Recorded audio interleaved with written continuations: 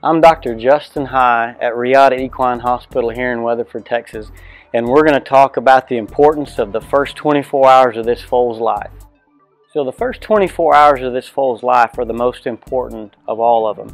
And one of the best ways that mare owners can go about ensuring that is making sure that this mare or your mare foals in a very clean, safe, very low pressure environment where she doesn't have stress from other horses, she doesn't have competition from other mares, and things are best suited for her.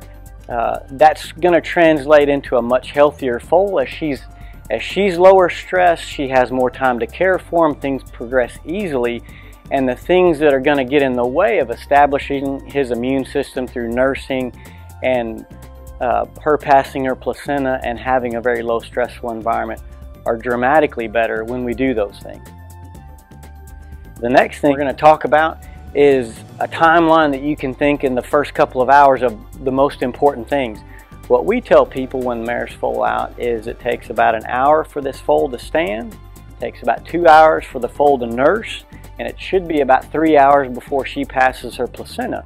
Now those things can happen a little bit faster, but those are good timelines to remember.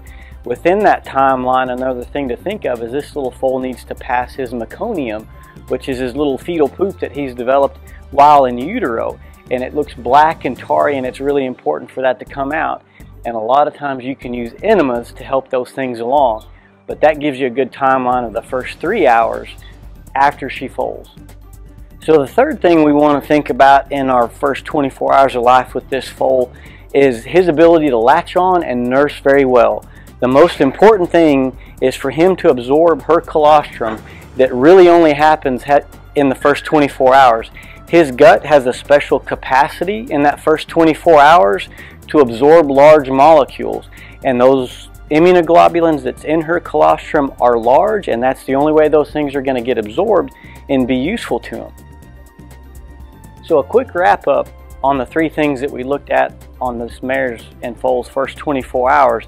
The first thing we want to do is provide her with a clean, quiet, safe environment. The least pressure she has, the better off she's going to be. The next thing is once that foal's born, we kind of look at the 1, 2, 3 timeline. An hour to stand, 2 hours to nurse, and 3 for her to pass the placenta. And then the last thing is the most important really, with him latching on and nursing and establishing his immune system through the colostrum that he drinks through the milk.